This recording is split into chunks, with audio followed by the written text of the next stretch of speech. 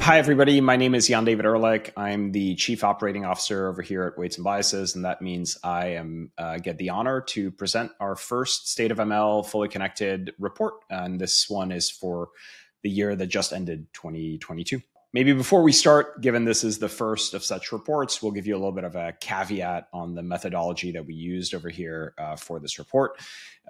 First off, it's based on an anonymized analysis of usage on the Weights and Biases active user base and the activity measured on our platform. A little bit of data in 2020, but most of it really in 2021 and 2022. You'll see the definition, you'll see active user used throughout this report afterwards. And so it's best to define what an active user is. And that is an individual that's performed some sort of activity on the Weights and Biases platform, whether logging a run or performing a hyperparameter sweep or logging some versioned model data or artifacts, etc. Finally, probably the biggest caveat is presence counts of frameworks and libraries. We're measuring that by looking at import statements in the Python training code. We are aware that this can overcount libraries that are imported but not used. None of y'all do that, right?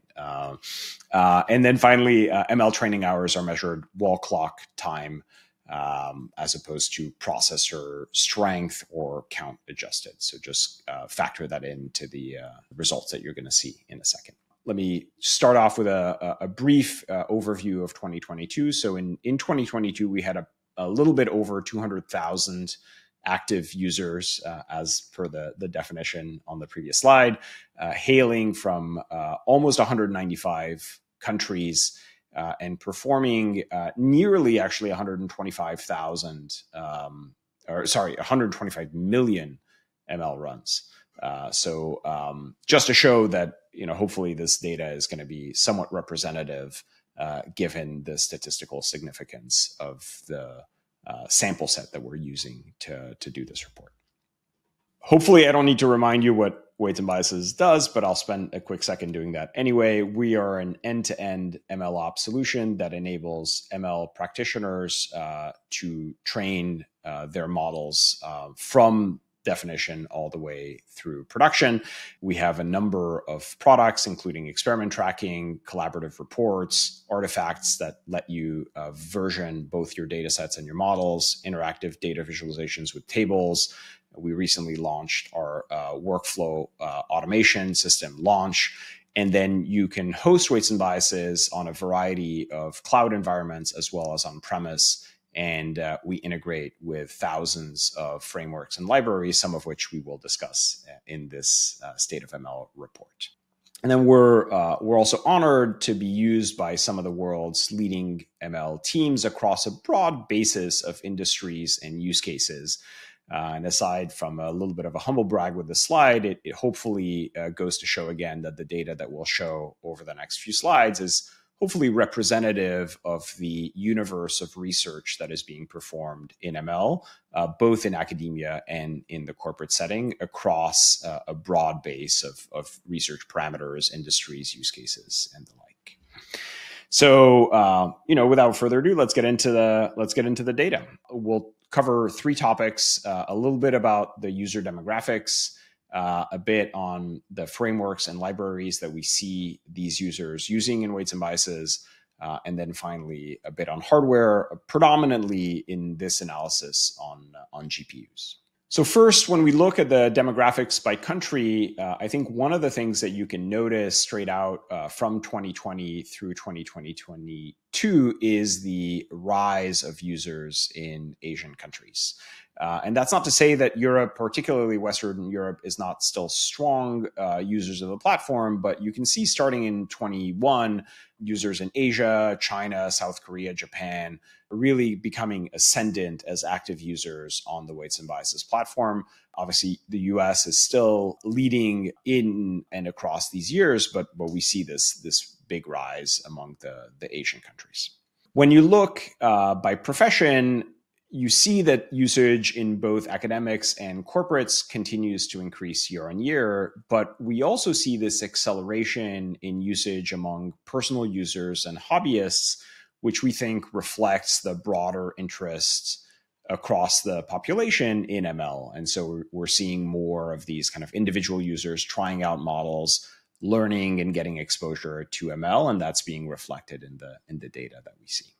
And then finally, when you look at the corporate usage and slice it by industry, you'll notice first that this is a 100% chart. So all of these industries are growing year on year, but it was quite interesting for us when we looked at it as a total chart to see the increased growth in healthcare and life sciences. So high tech, as one would expect, dominates our user base. But you can see between 2020 and 2022 that the healthcare and life sciences slice of this pie is growing a bit faster than the rest. And we found that interesting.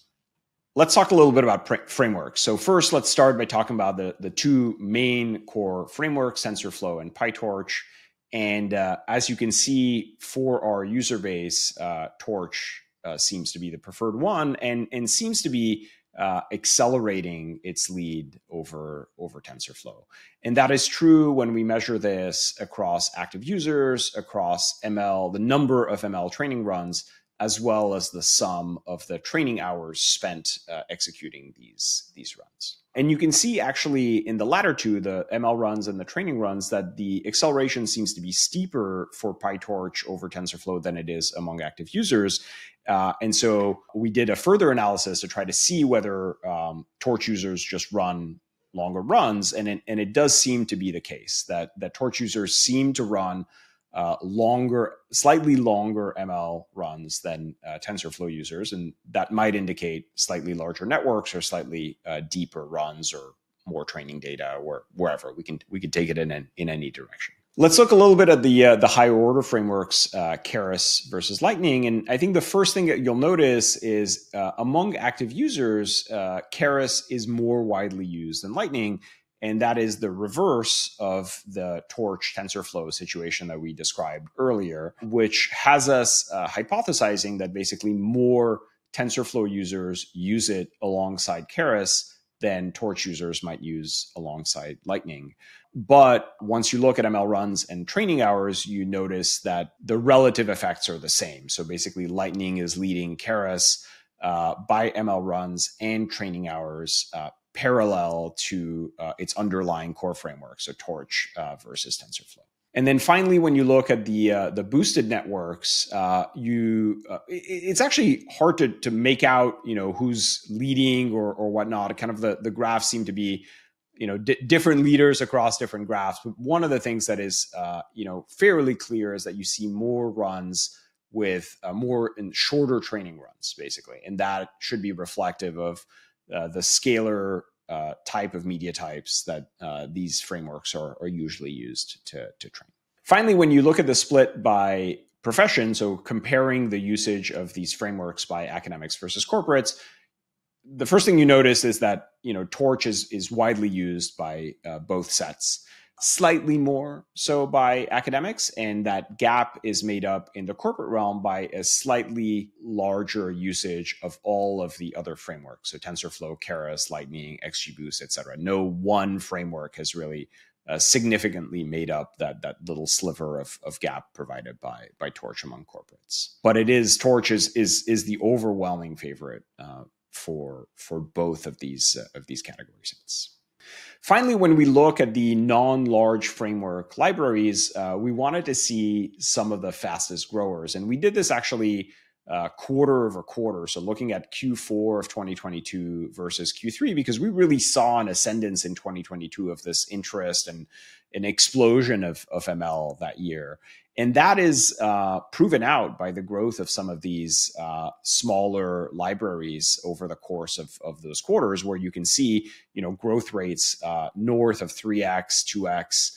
And even among the larger libraries like Transformers and Hydra, you're still seeing growth rates well north of 1.5x. So quite impressive acceleration in the usage of a broad base of libraries among the ML practitioners training runs and weights and biases, particularly in the last year in 2022. Now, interestingly, when you compare the libraries by profession, you don't see that many differences. So our corporate users and academic users are broadly using the same ML libraries. And I think this is, again, probably a testament of the fairly blurry line between both types of research. So academics helping with corporate research and vice versa. And so they're essentially using the same libraries to perform very similar type of research. Finally, let's talk a little bit about hardware. And I think one of the things that probably should jump out at you pretty quickly on this GPU chart is how much it is dominated by NVIDIA. There's a little sliver of the new Apple M1, M2 processors. And then obviously there's some processors that we can't identify, but the overwhelming majority of the rest are NVIDIA processors. The other thing that we're seeing year on year is the ascendance of the more powerful processors. Among the GeForce, the 1080s, 2080s are being supplanted by 3080s and 4080s. And then obviously you see the triangle at the bottom, the rise of the A100, these very beefy GPUs that are used in data centers. And then when we look at GPU counts, we notice that most of our users are still using single GPU environments. I think this is also a reflection of the broader adoption of ML. Not everyone can necessarily afford these very beefy multi-GPU setups. But when you look by number of runs and by number of training hours, particularly by number of training hours, you see the ascendance of these more clustered GPU environments, going up to 9+ and more GPUs growing in percentage of use. And so there is a subset of users that are training these very large models on very beefy environments. And as with all first analyses, it begs for further analyses. And so we couldn't get done all of the analysis that we wanted to. And so we've left ourselves some topics for future State of ML reports. In particular, we want to do some more work analyzing CPUs, Google's TPUs, and GraphCore's IPUs. We'd love to do some work analyzing on which clouds, whether Amazon, Google, Microsoft, or on-premise, our users are training their ML runs. And then obviously the industry data at the start of the deck has us curious to do some more deeper analysis into the evolution of use cases and media types that are being used in the training of ML frameworks. This was really fun, so we will do it again. So please look forward to future State of ML reports from us at Weights and Biases. And thank you again for your time.